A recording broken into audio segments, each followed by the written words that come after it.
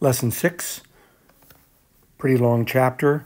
Of course, in college, university, you would take a semester to a 2-semester course in organic chemistry. And biochemistry, which is what this is going to be more about, at least at the beginning of this screencast, is all organic chemistry applied to living systems. Thinking about glucose, this simple sugar, a simple sugar is also known as a monosaccharide. There are also double sugars, which would be disaccharides way over here on the right. And then you can have trisaccharides, but at this point we've used the prefix poly. So polysaccharides are made up of many sugars that are concatenated or connected side by side in big long chains. A good example of that would be starch, which would be a polymer, a big long chain of monosaccharides. Saccharide, of course, is another word for sugar. And glucose is also an example of an organic compound that has both the hydroxyls and, on occasion, the carbonyls that we've been studying in the previous screencast. So, the word carbohydrate obviously has the word carbon in it, and it has the word hydrate in it.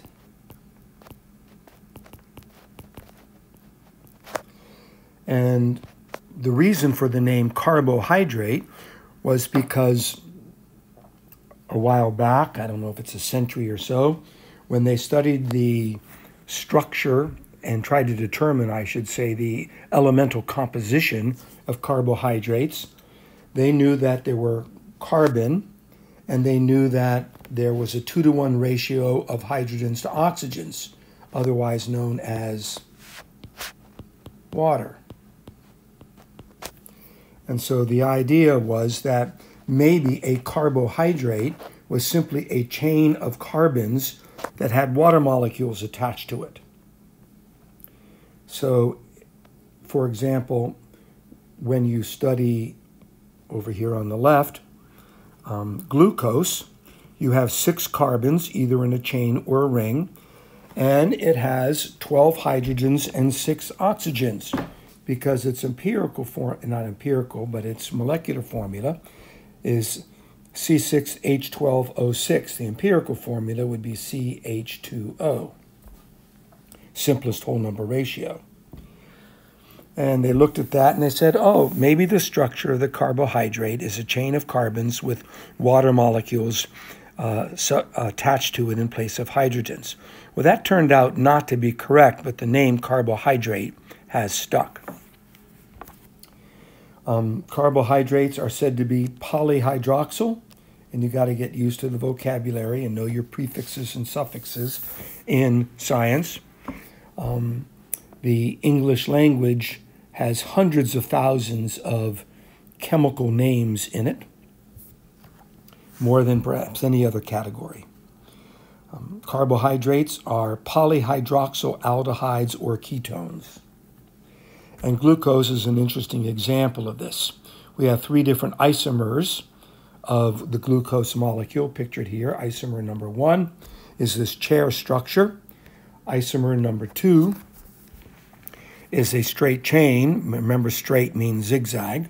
And isomer number 3 is this chair structure over here, where you have a slightly different arrangement of this part. Now, the red dots that I put in show you why there are 6 carbons. And the main reason I did this was because at first glance you would think that there are only 5 carbons in the chair structure. Every place you get an angle is a carbon, and they would correspond to these. But over here, you've got 6 carbons, and I just circled over here 5 carbons. But you have to look real carefully to see that one right there. That angle shows that you have a carbon where that red dot is that the arrow is pointing to going to the hydroxyl. It's almost like you have the water molecule and you're getting rid of that hydrogen and attaching it to the rest of the structure. That's why it's bent. So if you're not careful, you wouldn't notice that sixth carbon. So you do have 6 carbons in the chair structure. And you'll notice the letter D, which stands for right-handed molecules.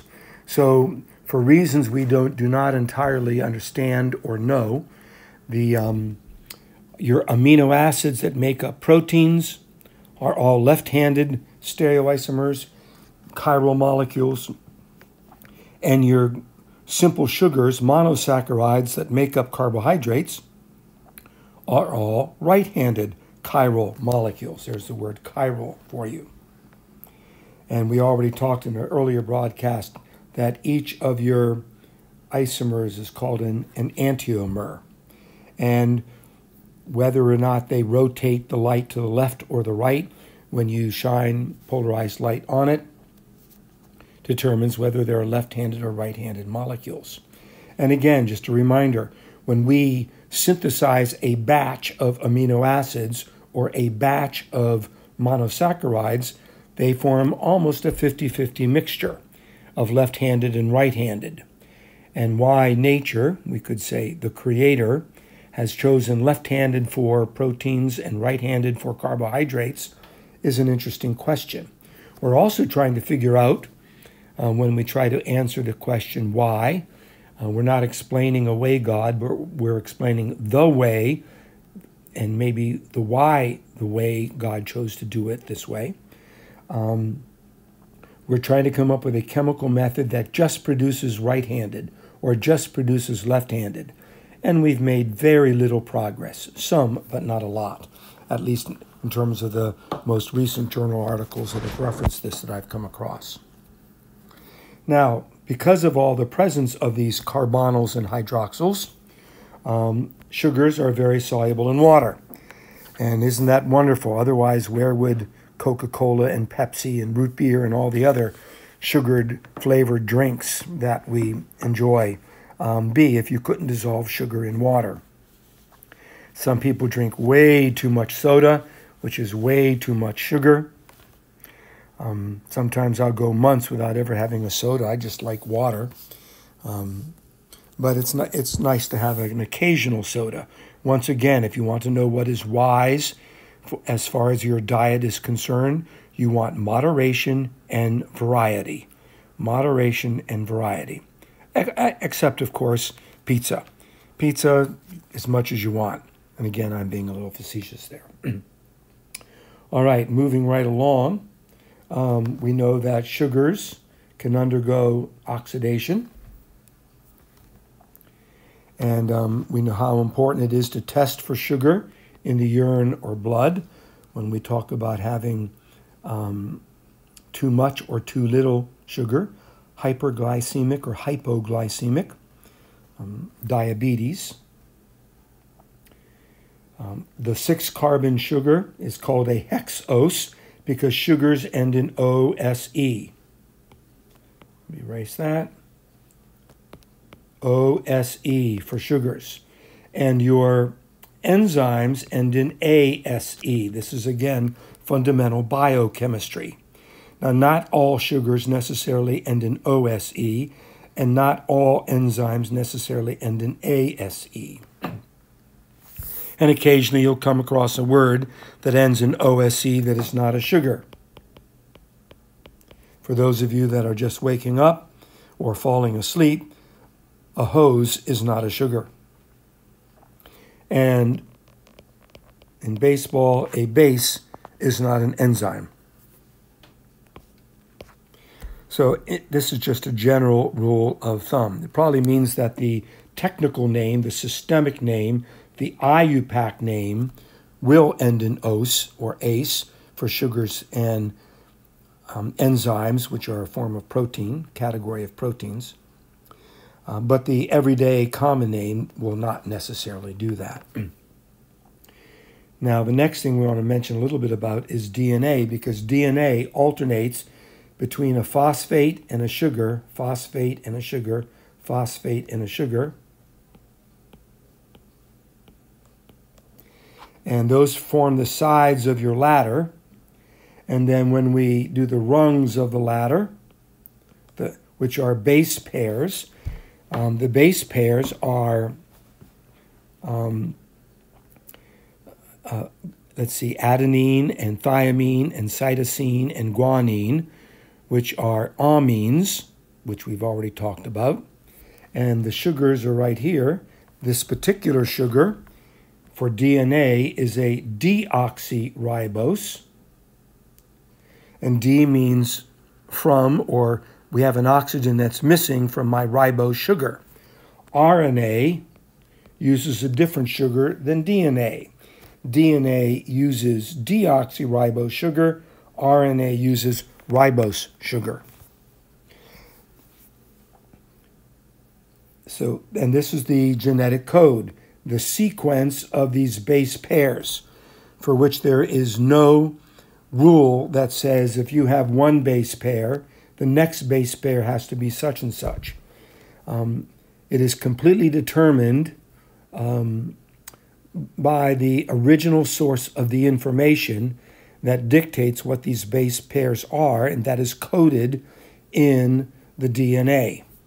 And of course, that original information comes from the source of all information, the Creator himself. Just like amino acids are the building blocks of proteins, DNA is made up of building blocks called nucleotides. And a nucleotide would be a phosphorus sugar, half of the, what's going on here? There we go. One of those amino acids, one of those amines, maybe adenine or thiamine or cytosine or guanine, and a sugar and a phosphate creates a nucleotide. And then on the other side, you're going to have another nucleotide. And so when we put those nucleotides in specific orders, we get the genetic code. You alter the genetic code, you mess up a protein, you have a mutation that's likely going to be very deleterious. Now, if you ever get a chance, you should watch the movie Attica.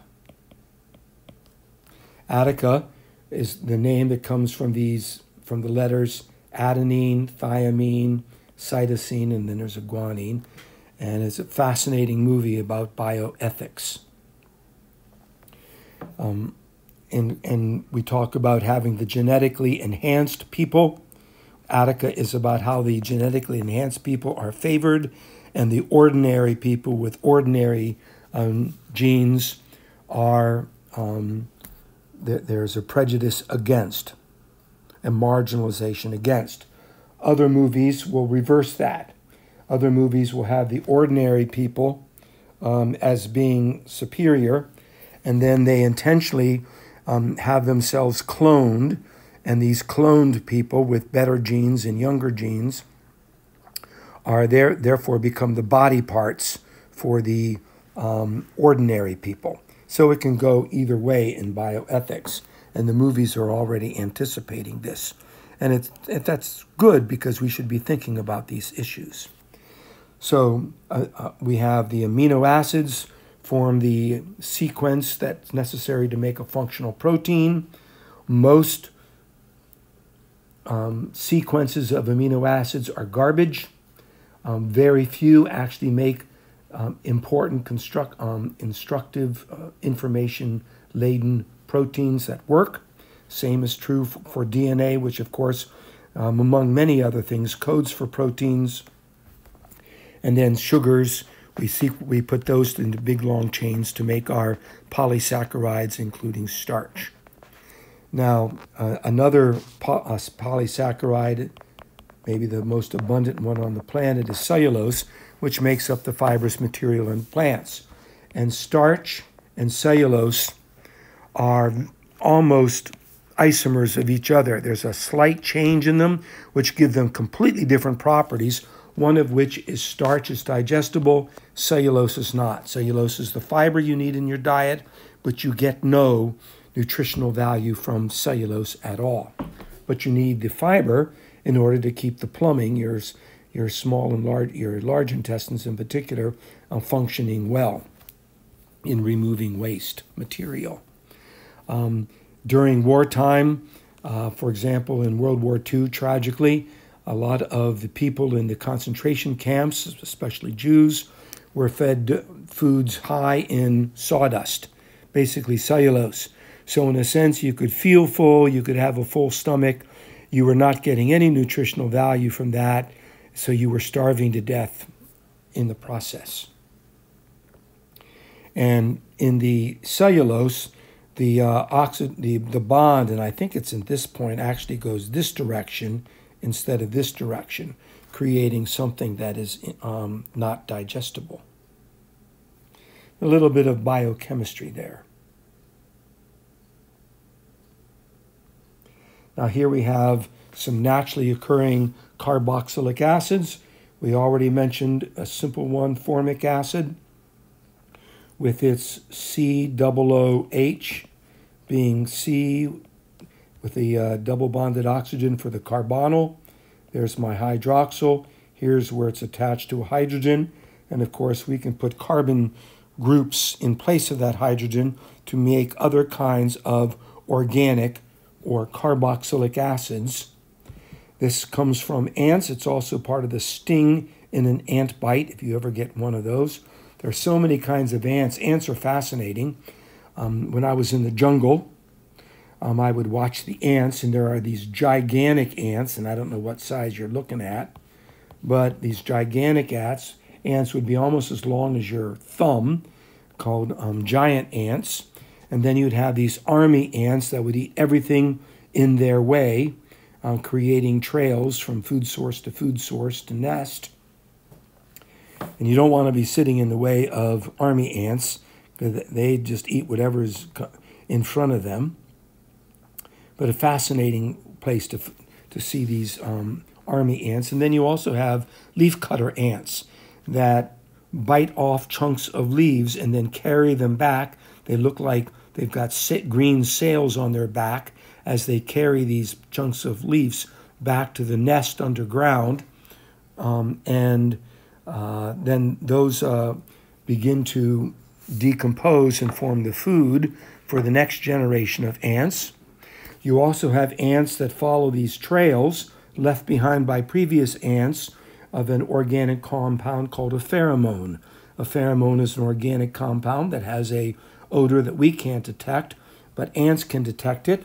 You might see dogs on occasion urinate in various places. They're actually marking their territory with a pheromone. And I've done this with ants before. I found a trail of ants, and the ants are marching one by one along that trail. And then if you shove the trail, if the trail is in some light dirt, if you shove the trail shove the dirt into a trail, you can get the ants to go in a circle, following the pheromones, the chemical scent of the previous trail. Of course, the pheromones are involved in the mating process as well for animals. Now, anyway, that's formic acid and a more discussion of these ants. There's another kind of ant, as I remember in the jungle, that lived in trees, and they had this mutualistic relationship with the tree. And so trees compete, and if you're a smaller tree in the jungle, it's hard to outcompete the bigger trees for food and nutrients in the soil. So the army ants would basically eat anything that's growing in the area or any animals that comes in the area. So if this is kind of a tree, and there's the trunk of the tree, they clear out all the land in the base of the tree. And so if anything comes into the area and comes near the tree, like a person, all these ants will come out of the tree and attack and keep that area cleared so that there's no competition for the tree that the ants are living in as far as food and water is concerned. So a little discussion of ants. Ants are insects, class Insecta, and phylum Orthoptera, and class Diptera. Remember that from 10th grade. So benzoic acid is in berries, back to here, and you can see your COOH attached to your benzene ring, or you could say this is a phenyl attachment, PHENYL, whenever the benzene ring is an attachment. Citric acid, you remember from a lab, is diprotic, 1, 2, 3. Remember the acidic hydrogen in COOH is the H in the hydroxyl group. The hydrogen attached to the carbon is never the acidic hydrogen. By acidic hydrogen, I mean the one hydrogen that is donated when the molecule acts like an organic acid. So it's always the H connected to the hydroxyl group that is the acidic hydrogen. So citric acid is triprotic, lactic acid is monoprotic. You find it in sour milk, but it also accumulates when you do a strenuous exercise and when your respiration runs out of available oxygen. It begins to go to in sort of a more anaerobic metabolism, and it produces lactic acid as a byproduct, which stores up in the blood and begins to cause your muscles to feel kind of stiff and sore. And then you've got to stop and breathe heavily and break down that lactic acid to get back to normal. Malic acid is in apples. It's diprotic. Oleic acid is in vegetable oils as opposed to stearic acid, which is in animal fats. And of course, oils and fats are often used to make soaps and detergents. And they have lots and lots of carbons in them. And please note right here that we can simplify the condensed structural formula by putting a repeated part in parentheses, and this repeats 7 times, and 7 times on this side. And down here you can see it repeats 16 times. And so this end is non-polar, and this end of the stearic acid molecule is polar because of the COOH. And so this part is going to dissolve in water, polar like dissolves like, and this part can dissolve the non-polar things, and that's why we use animal fats and vegetable oils to make soaps and detergents. And I used to do a lab decades ago with my class where we actually made our own soap from animal fats and alcohol, just like they did in pioneer days. Tartaric acid is diprotic, and we find it in grape juice and in wines. And so some of our bullet points: the polar end of your molecule, the carboxylate, or if it's a 2-carbon chain, the acetic acid part, polar will dissolve in water. And then, of course, as the acid gets longer and longer and longer in the number of carbons, it becomes less soluble because you've got the non-polar end, which in a sense doesn't know that there's a polar end, and vice versa.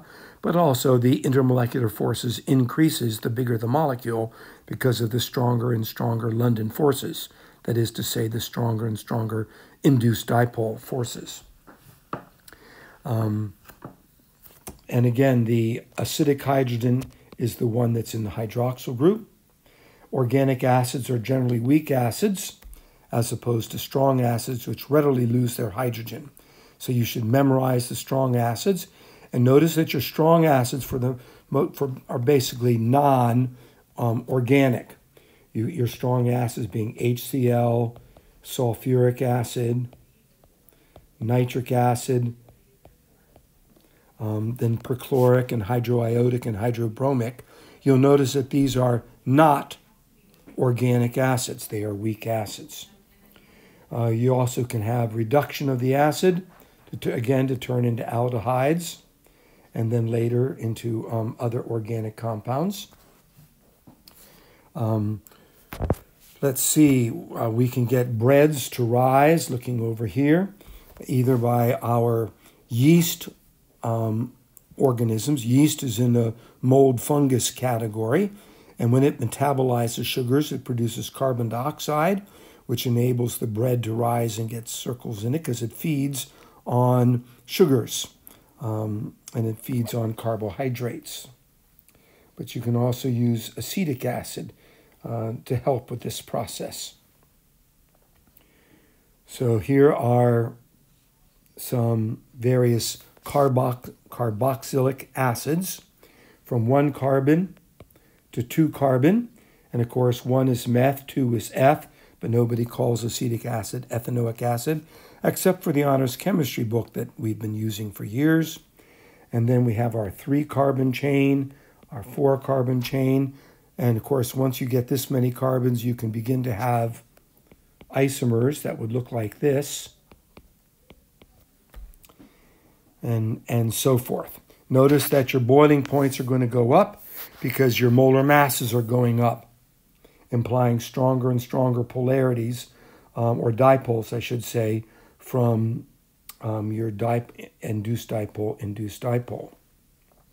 So we can go from our carboxylates to our aldehydes to our alcohols. And if you stop the screencast for a minute and look at this, you can see how we go from how my oxidation number for carbon goes from a +3 down to a +1, down to a -1, as we are reducing our organic compound and using a reducing agent, the opposite of an oxidizing agent. Oxidizing agents would have lots of oxygens. Reducing agents would have lots of these hydrogens. Now let's talk about esters. Esters are going to have, like carboxylates, both a double bonded oxygen and a single bonded oxygen. So for example, if I have go back to my simplest acid, we're going to talk about my organic acid as having a double bonded oxygen and a single bonded oxygen. And this is at the end or the beginning of a chain of carbons. Well, what if we put it in the middle of a chain? So what if we put a carbon here? Our groups are primed. And off of here, we have my double bonded oxygen. So when I have a double bonded oxygen and a single bonded oxygen in the middle of my chain of carbons, as opposed to the end or the beginning of my chain of carbons, I now have an ester. And esterification would be, how do you make an ester in an organic synthesis? And esterification, or the making of esters, involves the combining of an organic acid with an organic alcohol. Remember, organic acids would not include nitric and hydrochloric and sulfuric. So when we mix an organic acid and an alcohol at the right temperature with an acid acting as a catalyst, often H2SO4, we create an ester. Now, in order for you to see the connection, I've circled in green where the carbonyl is, the double bonded oxygen, and I've circled in orange where the single bonded oxygen is. And so the single bonded oxygen comes from the alcohol, and the double bonded oxygen comes from the carboxylate, or the carboxylic acid. Now, of course, both the alcohol and the carboxylic acid have an OH. There and there. They both have an OH.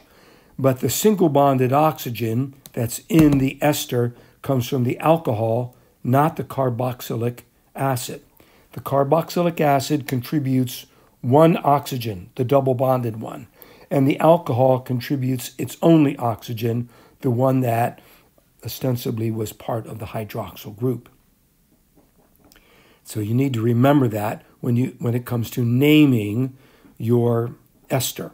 When it comes to naming your ester, if we use the old-fashioned name for our 2-carbon acid, ethanoic would make this confusing in terms of naming. Don't use ethanoic.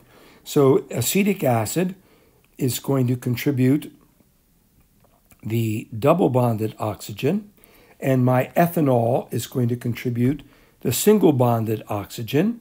And the name is going to be with the alcohol first, followed by the acid, ethanoic acid, is ethyl acetate.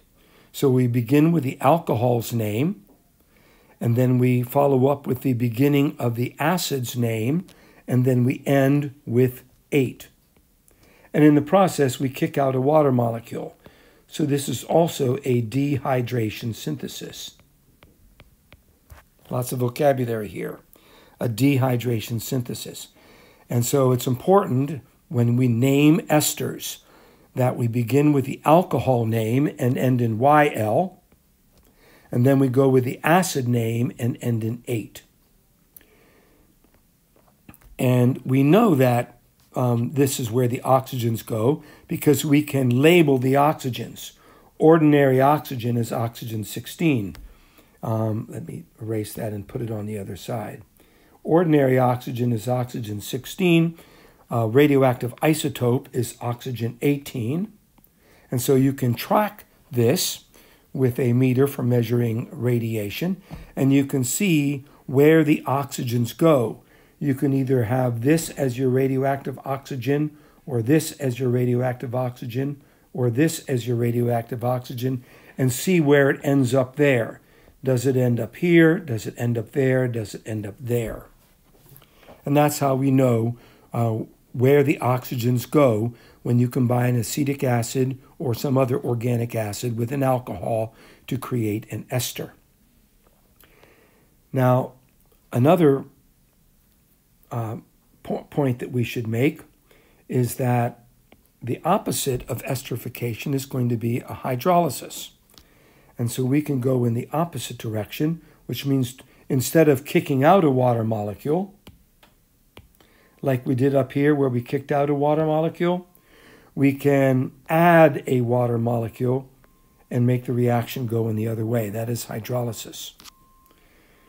Now, in this particular reaction that you see down here, we take our ester, and with a strong base, heating it up in water, there's my water, we can make the reaction go back to our carboxylate ion and my alcohol, and then that carboxylate ion, which in this example is sodium acetate from the base sodium hydroxide,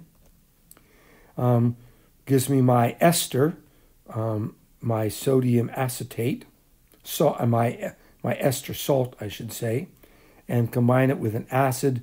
And of course, when you have a base plus an acid, this salt, sodium acetate, plus this acid, I recreate my original acid. Remember, esters are made of alcohols and acids, so it's a little more complicated process to take my original ester and go backwards to recreate my original alcohol and my original acid. And here are some acids, alcohols, and their esters. And esters are wonderful smelling scents. Esters are what give fruits, for example, their smell. We can synthesize or use naturally occurring esters in order to make lifesavers and mints and artificial flavorings and artificial smells and perfumes. For example, the ester that is made out of acetic acid and this particular alcohol, 3-methyl-1-butanol, will make an ester that has the banana smell. And remember, we begin with the name of the alcohol, which is 3-methyl-butyl, and then we end with the name of the acid and put the 8 at the end of the acid's name. So that's the banana smell. And then we can take the butanoic acid with butanol and make pineapple, and butanoic acid with benzyl alcohol to make the rose-colored smell.